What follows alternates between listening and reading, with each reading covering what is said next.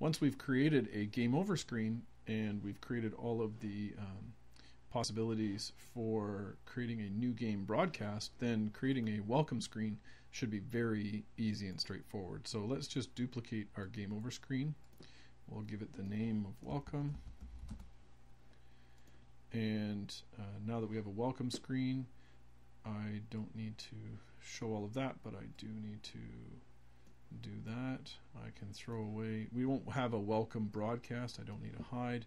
So when the green flag is clicked, go to that 00 location, show, and go to front, and then when the space bar is pressed, then hide and broadcast new game, or if it gets clicked, then hide and broadcast new game. And now we just need to change the graphic here to resemble that.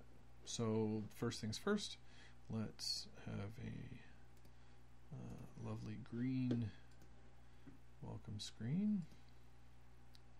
Nope, not dark enough. Let's try that. There we go.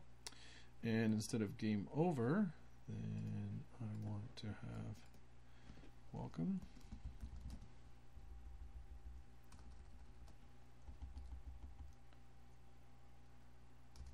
To Frogger. Now I chose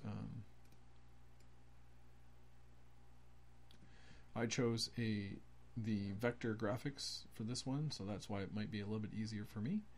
Welcome to Frogger, and instead of saying to play again, I'm just going to say to play, click here or press spacebar. Okay, and we can add some images of that later on. So there's our welcome screen. So if I click the green flag, it now says welcome to Frogger. To play, click here or press spacebar. I'm going to now notice that these things are somehow already moving. Now why is that? That's because, let's press stop here and go check out our frog. Our frog script says when the green flag is clicked, broadcast new game. Well, we don't need that anymore because that's going to happen with our splash screen. So when the green flag is clicked, I'm going to hide the frog.